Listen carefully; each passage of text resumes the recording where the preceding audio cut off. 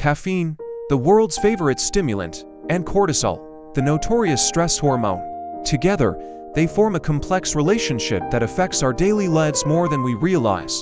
But are you aware of the full story? Join us as we unravel the truth behind caffeine and cortisol. We all love that morning cup of coffee or tea to kickstart our day. Caffeine, found in coffee, tea, and various other beverages, is celebrated for its ability to boost alertness and energy levels. On the other hand, cortisol often gets a bad rap.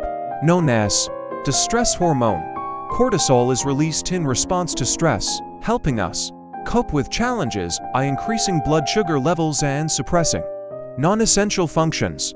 But did you know that caffeine can also influence cortisol levels in our bodies?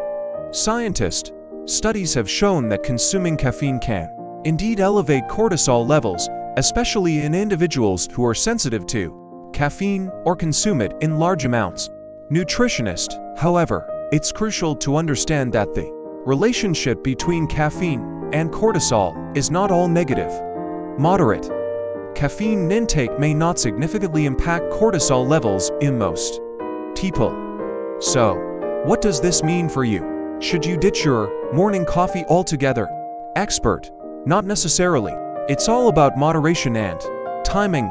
Enjoying a cup of coffee in the morning can be part of a healthy routine for many people. Just be mindful of your overall caffeine consumption and its potential effects on your stress levels. Ultimately, the key is balance. Pay attention to how caffeine affects your body and consider incorporating relaxation techniques into your daily routine to manage cortisol levels naturally. So, the next time you reach for the cup of coffee, remember the intricate dance between caffeine and cortisol. Knowledge is power. And by understanding the truth, you can make informed choices for your well-being.